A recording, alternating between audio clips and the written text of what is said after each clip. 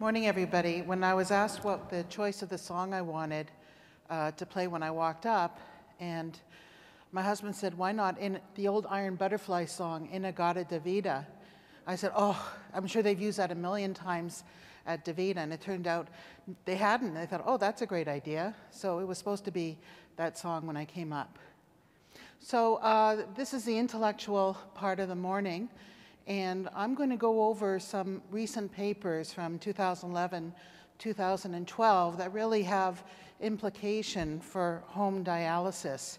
Some of these I chose, and some were chosen by the medical directors at DaVita. And they're all my take on this. I haven't had any kind of input from anybody else. So I'm going to talk about some specific publications related to PD. I'm going to talk about dialysis to transplant and back again, and the role of modality there. And then a couple of interesting studies that came out, one on intermittent hemodialysis, the FHN home dialysis trial, and then more on survival comparisons between hemo and PD, although Raj Malhotra will be going into that in more detail. So this is the first paper I just want to address. This is the BOLD study, B-O-L-D-E, which was a quality of life study in the elderly patients who were on either PD or in-center hemodialysis. And these patients were matched to in-center hemo, about 70 patients in each group, and they certainly were in the elderly category.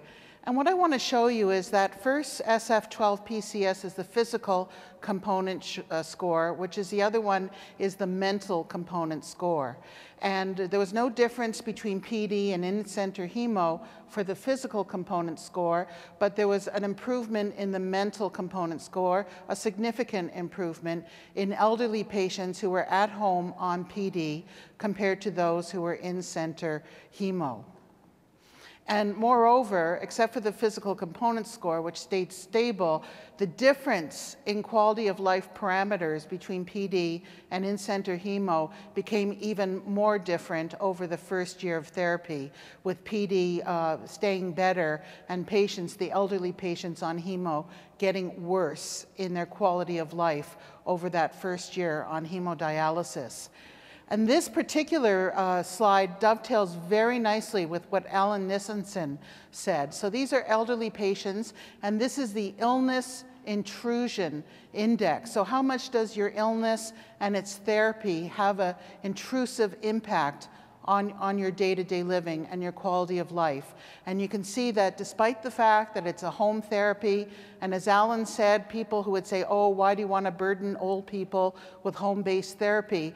That in fact you forget about with in-center hemo that these same old people are being packed up and shipped off to the hemodialysis unit 3 times a week.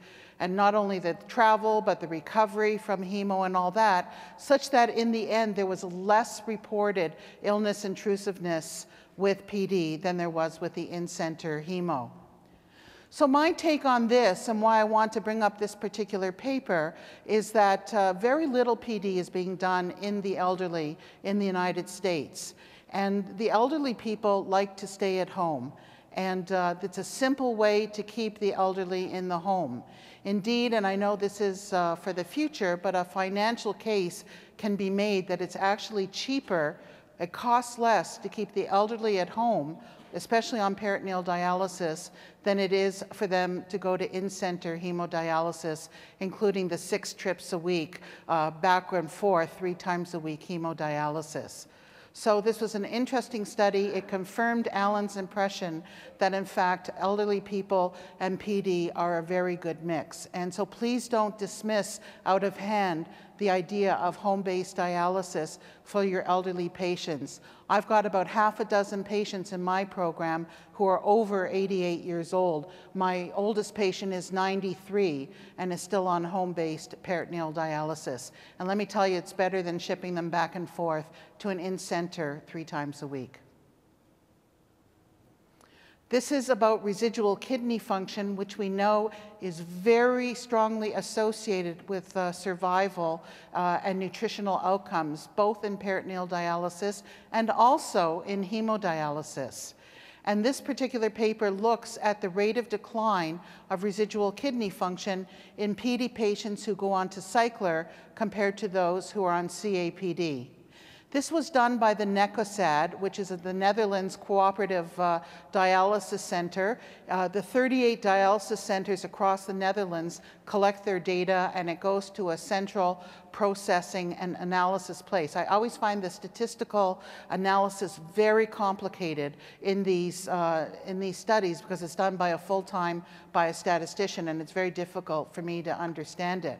But in this particular one, they wanted to say if patients go on cycler versus if they go on CPD, is there a more rapid decline in their residual kidney function? So they followed this over an average, a maximum follow-up of 3 years. You can see that they had more CAPD patients than they had cycler, which is the opposite of what it is in the US and Canada. And there were some differences at baseline. The CAPD patients were more likely to be on an ACE or an ARB compared to the cycler patients, and there is some evidence that ACE and ARB therapy may help to prolong residual kidney function in patients on peritoneal dialysis. And the APD patients were more likely to use icodextrin, whatever impact that might have on residual kidney function. So there were these differences at baseline. But you can see that in the unadjusted data on your left, that CPD patients appeared to have longer preserved residual kidney function compared to those on cycler.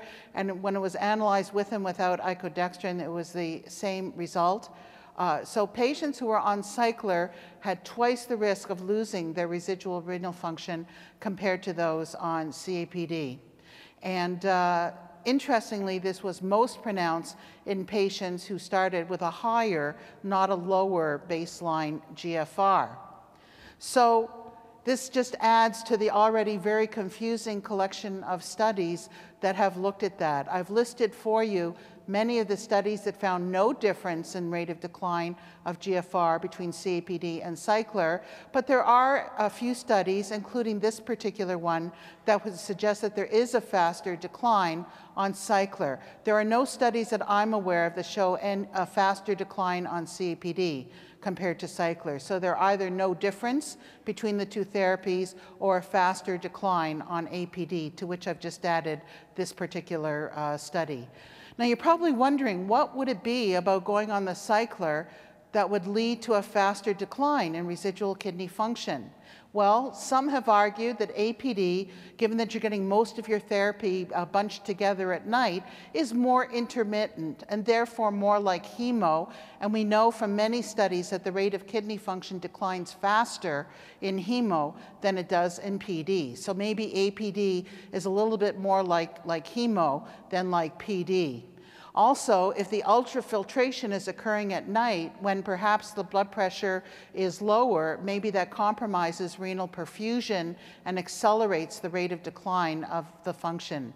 But it may also be confounded by indication, and perhaps sicker patients are being put on cycler. This really isn't clear from the study, but we do know that sicker patients tend to lose their residual kidney function faster. So that's why it's still very confusing. As I've shown you, the literature is really mixed on this.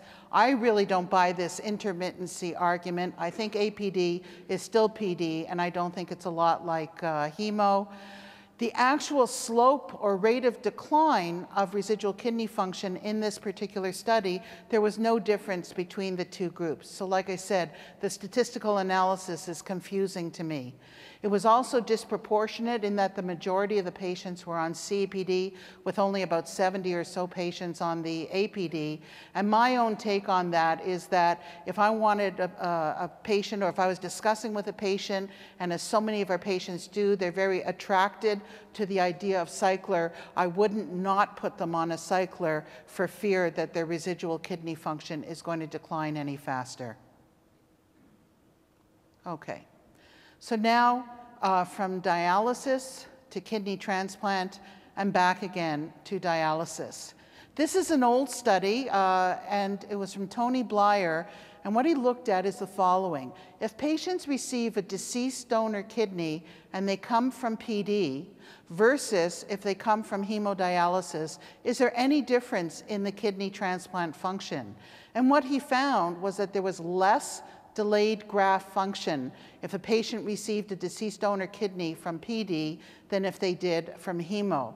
There was no difference in rejection rates between the two modalities, and in fact, at 1 year, there was no difference in graft function when the patients came from either modality. But it was an interesting observation about this reduction in delayed graft function.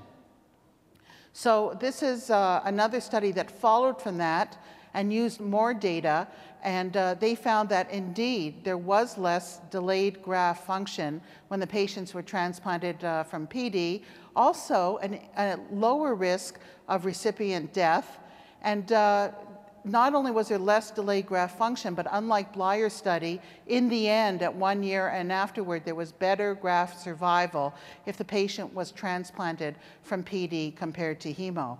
If you go way back to the very early days of peritoneal dialysis, there were some case reports that patients who were transplanted from PD had a higher rejection rate because they were made more immunocompetent by PD compared to the old cellulose acetate hemodialysis, where patients were chronically underdialyzed and perhaps less immunocompetent. And there was a worry that maybe PD patients should not get kidney transplants because of the higher risk of rejection. So now we see a sea change where, starting with Blyer's study and then this US RDS data, that in fact it looks like the patients, if anything, have better graft outcome if they're transplanted from PD compared to hemodialysis. Not only did Tony Blyer find this in the US RDS, but these are studies that came from Europe that confirmed this observation that there was less delayed graft function transplanted from peritoneal dialysis. So that leads to this newest study that Raj was involved with, and it looked at, again, kidney transplant outcome based on the modality of dialysis. So this looked at the first renal transplant in this particular registry, and they looked not only at graft survival, but also at cardiovascular events and patient survival. And here's the results. If you look at the top left, that's patient survival. Interestingly, if patients were transplanted from PD, they seem to have better survival compared to if they were transplanted from hemo. Cardiovascular survival is even more dramatic on your top right. And you can see the very different cardiovascular survival rates between those coming from PD and those coming from hemo. And then graft survival, which sort of started all this off with the studies I showed you before, there was a little bit of an advantage to being transplanted from PD, but it certainly wasn't as dramatic as the patient events and the cardiovascular events. The authors then went on and did a propensity match cohort, because again, you might say, well, you know, it's a different kind of patient on PD than on hemo, and maybe it's that different kind of patient that predicts these outcomes and not the modality itself. So they did propensity matched, and what I want to show you is that patient survival now is not so exciting, nor is graft survival, but again, the cardiovascular survival, that is freedom from cardiovascular events, was very different between the two. And at least of my reading of the paper, and maybe Raj would want to comment when he comes up, there's really not an easy explanation for this. I didn't want to talk about it because it's really last year's news, but this whole idea of myocardial stunning is very interesting. The idea is that your hemo patients who drop their blood pressure, and when they drop it transiently and the nurse changes their position or gives them an infusion of saline or shuts off the ultrafiltration, they have these transient episodes of hypotension that we don't think too much about. But studies that have been done from the UK that actually scan the heart of hemodialysis patients during these episodes of hypotension find that they get regional wall motion abnormalities, or what they call the stunned myocardium. And it looks like these episodes of stunning, which had happened in some of our patients 3 times a week on hemo, can lead to adverse cardiovascular outcomes. And whether that myocardial stunning in hemo, which doesn't occur in peritoneal dialysis and probably doesn't occur with daily hemodialysis, affected the difference in the cardiovascular outcomes when these patients finally had a transplanted kidney is unclear. But leave it to say that you can see this dramatic difference in the cardiovascular events when they were transplanted from PD compared to hemo, even when their propensity matched. So once again, you know, there was a reduction in delayed graft function, but when it was adjusted for, there was no significant difference in delayed graft function. And as I said, there isn't any really obvious explanation for these interesting results. Once again, it could be that healthier patients are coming from PD to transplant, and the adjustment simply couldn't capture that difference in the nature of patients. Okay, so that was dialysis to transplant. Now you have a patient who's transplanted and has a failing allograft, and they're going to have to go back to dialysis. Does it matter what kind of dialysis they go to? And again, there's a feeling that once they've had a failed renal allograft, that they can't go back to peritoneal dialysis. And there are some very cogent reasons for that, as Dr. Williams, who's our patient speaker, will perhaps tell you about. But on the whole, is it worthwhile to say that a patient with a failed renal allograft should go back to one versus the other modality? So this was Canadian data. Again, patients coming to dialysis after their first renal transplant failure.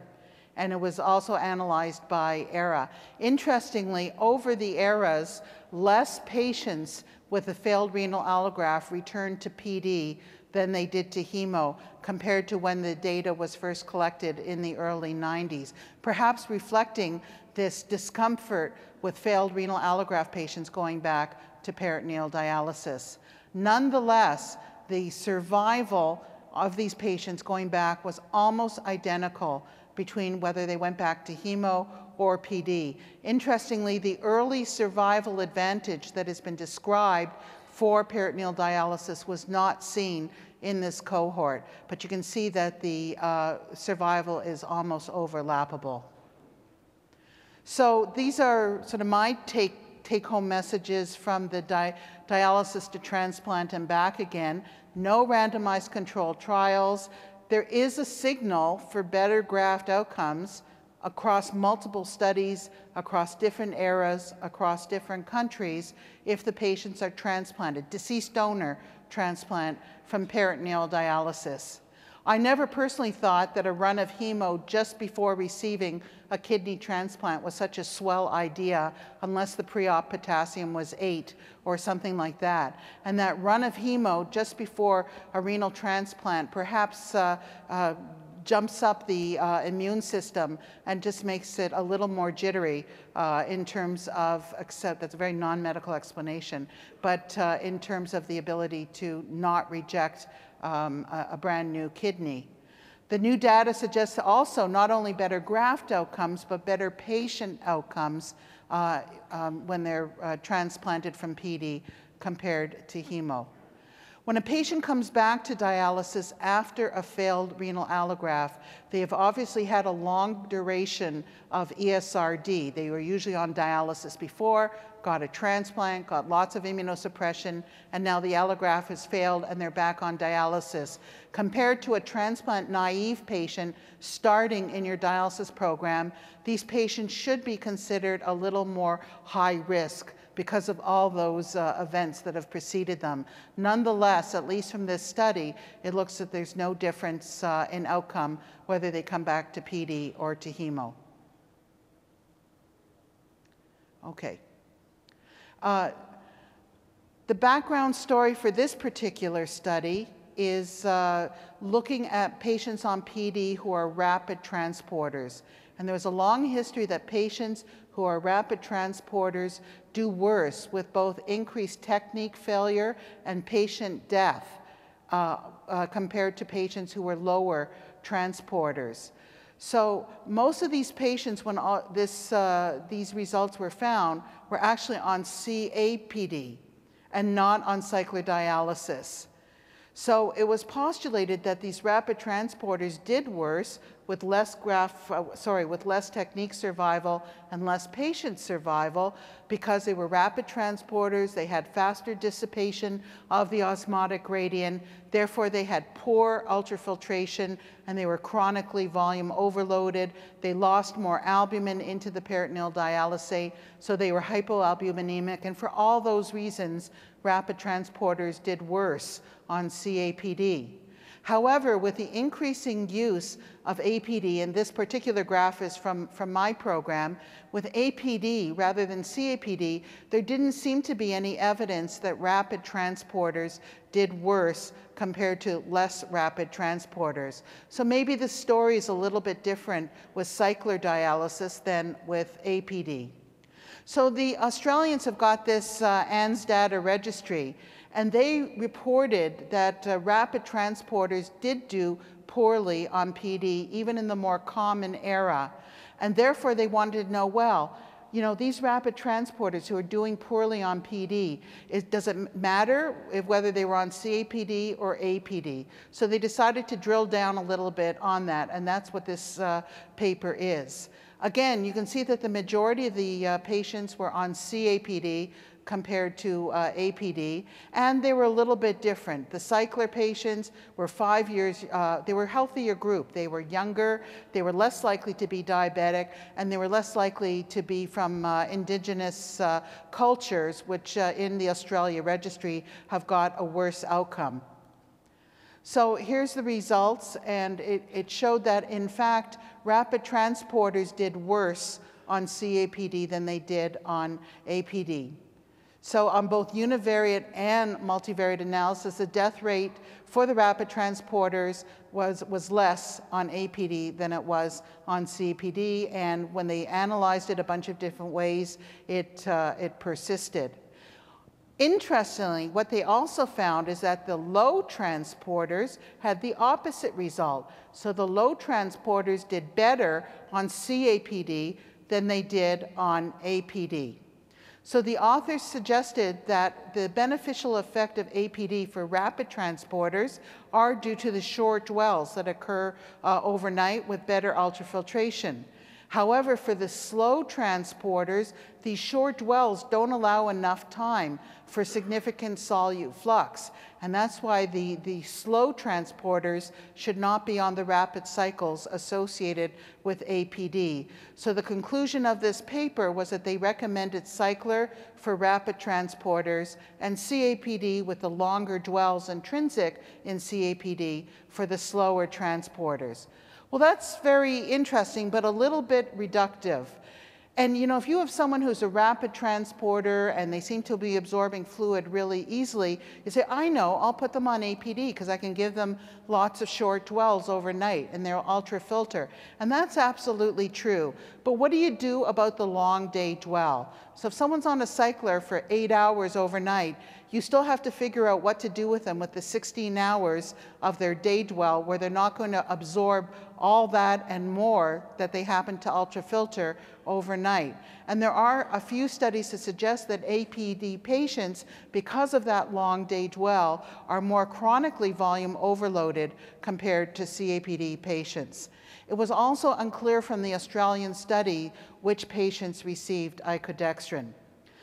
Also, rapid exchanges are not good, as I mentioned, for slow transporters because it doesn't allow sufficient time for solute exchange. But nonetheless, I find it hard to swallow that that would explain a higher death rate in the slow transporters. I just, even if there is less solute transport, I can't believe that that would translate into a higher death rate.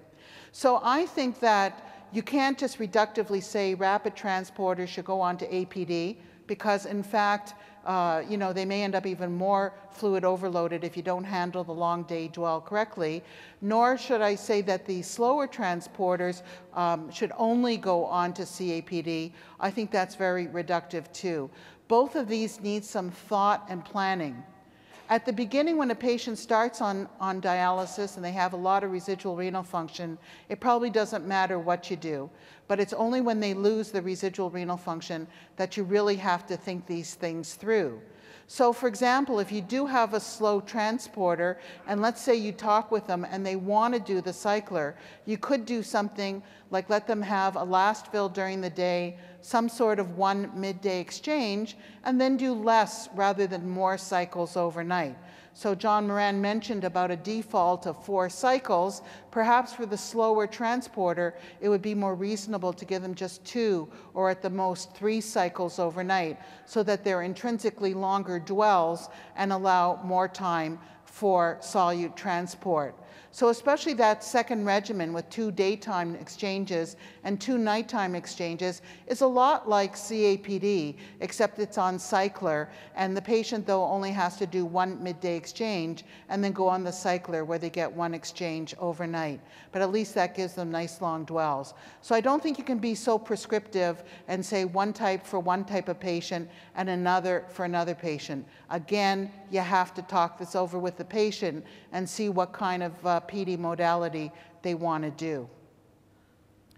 This was a very interesting study that didn't really address home dialysis per se, but I think it's got marked implications for home dialysis. So this is Rob Foley's study that looked at the interdialytic interval and the incidence of events. So they looked at whether the rates of adverse events up to and including death or hospitalizations are higher on the day after the 2-day interdialytic period. So is it higher on Mondays for a Monday, Wednesday, Friday patient, or on Tuesdays for the other kinds of patients? So they looked at this with a lot of different data, and you can see it was a pretty representative group of patients with a typical average mean age, a typical distribution of the patients. Interestingly, about a quarter were dialyzed with a catheter. And over the mean of a couple of years of follow-up, first of all, it blew me away that the overall death rate was 41% over 2 years. It's really quite dramatic. And you can see the incidence of hospitalization for heart failure and other kinds of cardiovascular events, perhaps not a surprise to anybody in this room. So the meat of it is this particular graph. And on the bottom, on the x-axis, the big arrow is pointing to HD1. That is the first day after the 2-day interdialytic time. So that would be Monday for a Monday, Wednesday, Friday patient, for example. And then on the y-axis, you see the rate events for different kinds of things, cardiovascular events, infectious events, overall events. And you can see that it is higher certainly where the big arrow is pointing, that is on the Monday or the Tuesday, compared to the other 2 days. Okay. And this is hospitalization, and the same thing. It's interesting that the highest rate of hospitalization is after the long interdialytic interval, but interestingly on the day 3 and day 5, there are also little peaks of hospitalization. And that probably has to do either with the hemo process itself, or just a patient's been sick at home on Tuesday, they come into the unit on Wednesday and they've got pneumonia or they've got cellulitis or something, and they end up being hospitalized. So those were the little peaks at day 3 and day 5, but you can see that the biggest peak is on day 1 for all these, especially the cardiovascular events. So there are limitations to their study. They can only say the death or the hospitalization on the day of hemodialysis day 1, not whether it occurred before they got dialysis, during dialysis, or after dialysis. The other really interesting thing is that this relationship did not hold for patients who were on hemo in their first year of hemo.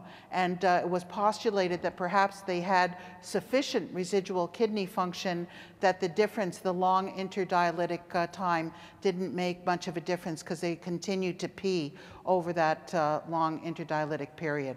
Again, you can't really tell from the study. Okay, so, you know, this wasn't a home hemo paper, but indeed, I think it's got a lot of implications. To me, it just reinforces that 3 times a week hemodialysis is very unphysiologic. You know, we don't diagnose insulin-dependent diabetes in our patients and put them on insulin Monday, Wednesday, Friday. We don't diagnose hypertension in our patients and put them on antihypertensives 3 days a week. It's very unphysiologic, and although it wasn't really addressed in this paper, I think the backstory here is that it's a very powerful argument for the unphysiology of 3 times a week hemodialysis. This is the frequent hemodialysis trial, a very interesting study. They originally planned to look at 3 times a week conventional in-center hemo versus nocturnal hemodialysis 6 times a week. They had terrible problems with recruitment to the study, and therefore, and again, one of the themes here is you can't randomize people to home versus in-center. Home people want home, in-center people want it in-center. So they changed this to a home versus home trial. So patients were all home-based, and they either received conventional 3 times a week chemo at home or nocturnal 6 times a week at home. They figured to find differences that they were looking at, they would need to recruit 250 patients. And again, even though this was a home versus home change in the plan of the study, they were only able to recruit less than half, about 1/3 of the patients that they needed. So already this was a very troubled study because of the under-recruitment. Furthermore, only 3/4 of the nocturnal patients actually adhered to their prescription. So again, more compromises in this study. So what they found was that it was essentially a negative study for what that's worth. The main goal about left ventricular mass index or survival, no difference between the 2 different home groups. They both had improvements in their physical health composite, and maybe that is because of the improvement that patients feel when they move from in-center to home, but that's speculative. There was a trend to more access interventions and problems with the nocturnal group, but the nocturnal group, has been shown before in our unit and others, had much better blood pressure and phosphorus control. So as I said, the problems with this study was the failure of recruitment and the very small sample size. Not everybody finished the 12-month study, and something else that muddied the water was that there was a lot of residual renal function. 50% of patients had a urine volume greater than 500, and therefore it's going to blunt any further beneficial effect of doing more or daily hemodialysis compared to 3 times a week hemodialysis. So, you know, it was a great idea to do this study, but there were just too many problems that beset it to draw much of any kind of conclusion from this particular study, except that it's really hard to recruit people, certainly to a home versus in-center study. So there are cat people and there's dog people. And, you know, some people want to do their dialysis at home and other people don't. Our friends, the NECASAD, tried to do a randomized controlled study looking at in-center hemo versus peritoneal dialysis. And once patients were educated on the 2 modalities, they essentially all refused to be randomized. About half the patients wanted in-center hemo and half wanted peritoneal dialysis. So you can't do these kind of studies because there are home people and there's in-center people. And I personally, just my own plea is I'm getting a little bit sick and tired of left ventricular mass index as the big outcome in these studies. And again, John alluded to this, but more important things is how patients are feeling, what they're doing, are they able to carry through their activities of daily living, and everyone gets their knickers in a knot about left ventricular mass index, and I just find that a little bit boring. Okay, finally, I want to address 2 studies that looked at the following. There's much that has been made about the early survival advantage of peritoneal dialysis over conventional hemodialysis. And it's always said, is it because there's something particularly good about PD in the early days? For example, preservation of residual renal function? Or is it something particularly bad about hemo in the first few years? And of course, urgent unplanned starts, which tend to go way more to hemo, and the tunneled catheters. So there are 2 papers from Canada that address both these questions. So the first one is this interesting study by Rob Quinn and his colleagues. And what they did is they didn't look at survival of PD versus hemo. They looked at the survival of PD versus planned start hemo. And this was in an Ontario, which is my province, database. And they looked at elective hemo starts versus PD. So that takes away the unplanned start aspect of hemodialysis. And what they found was that when you compared PD to planned start hemo, there was no early survival advantage for PD. So that was kind of interesting. And also, there was no late survival disadvantage to PD. So really, in the end, the survival between planned hemo and PD was essentially identical. And also, for people who say, oh, you know what, PD becomes worse than hemo after 3 years, I'm going to take all my patients off PD and put them on hemo, that there really was no justification for that kind of philosophy. I don't think there's any justification for that anyway, but this would suggest that you don't have that late survival disadvantage of PD, although you don't have an early survival advantage for PD when you're talking about planned starts on hemo rather than crash starts. And why might that be? Well, if you look at all the other studies, which is the top line, you've got PD versus all comers in hemo. So of course, you're going to have the sick, urgent start hemo patients with lots of comorbidity dying off.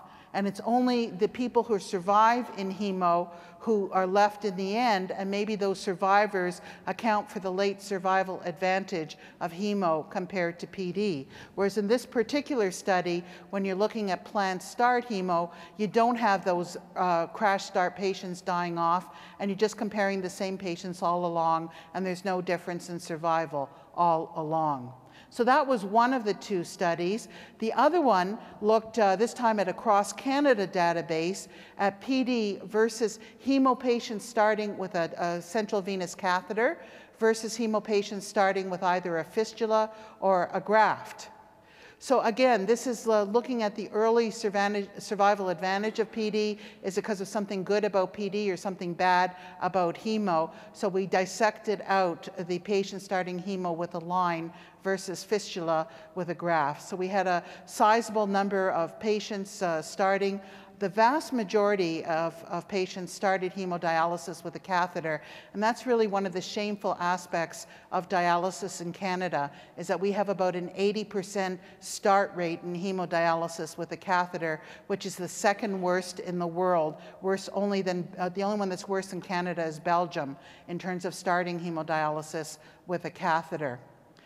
Now, those who started on PD, these patients who started hemo with a catheter were also sicker patients, perhaps not surprising, more comorbidities, and so on.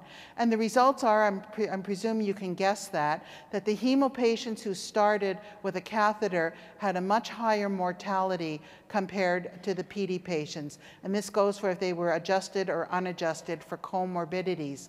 Hemo patients who started with a fistula or a graft, again, very similar to the planned start hemo patients of Quinn and colleagues, had the same mortality as PD patients. So again, there was no early survival advantage for PD when you compared them to hemo patients who started with a planned access. And indeed, over time, hemo patients had a better survival compared to the PD patients.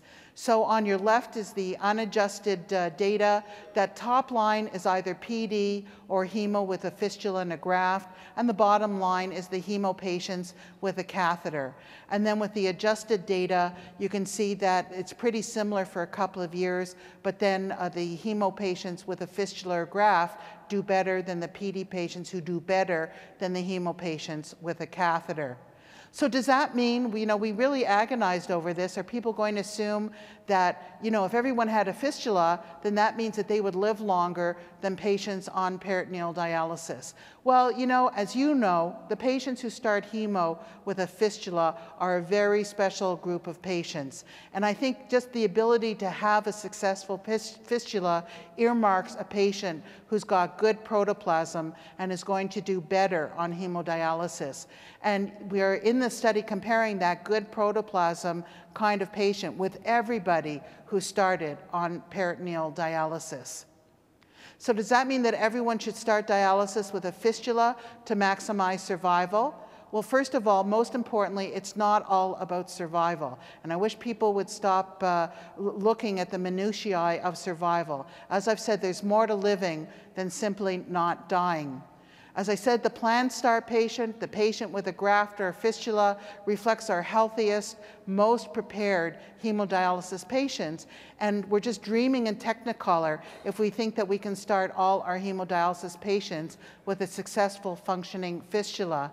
And I just show you Laura Denber's study of clopidogrel at vascular access patency, not to talk about that, but to say that the fistula failure rate in this particular study was over 60%.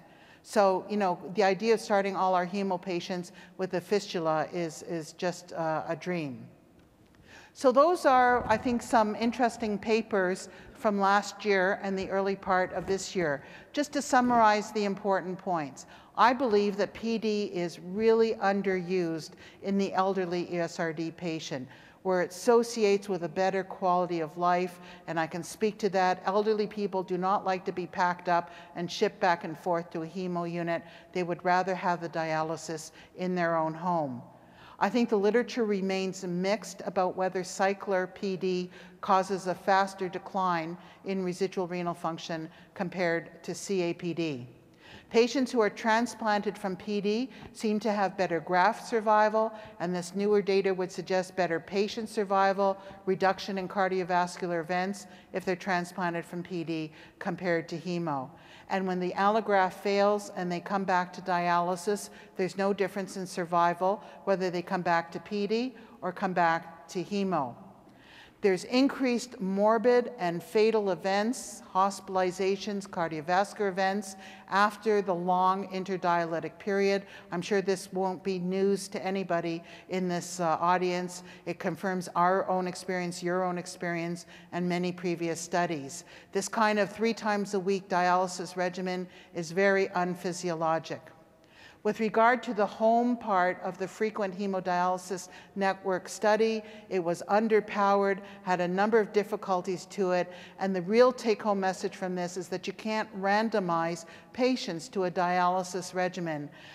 For some, home is best, for some, in-center is best, and you can see it was even a problem to randomize them to home 3 times a week versus home 6 times a week. And as I said, I think enough already with left ventricular mass index as an important outcome marker. And finally, much of the survival advantage that's been purported with peritoneal dialysis may actually be a survival disadvantage of hemodialysis, particularly the crash start hemo patients and those with a catheter. And when patients are on PD are compared with patients who are either planned start or with a good access in hemodialysis, survival is essentially the same. So again, I've had enough with this, and I hope it's time to move on from our obsession with these differences in survival between the 2 groups, but not until after Raj's talk. And then usually the best modality for a patient is the one that is chosen by the patient after they've been educated. And I think that's the most important take-home message at all. Thank you very much.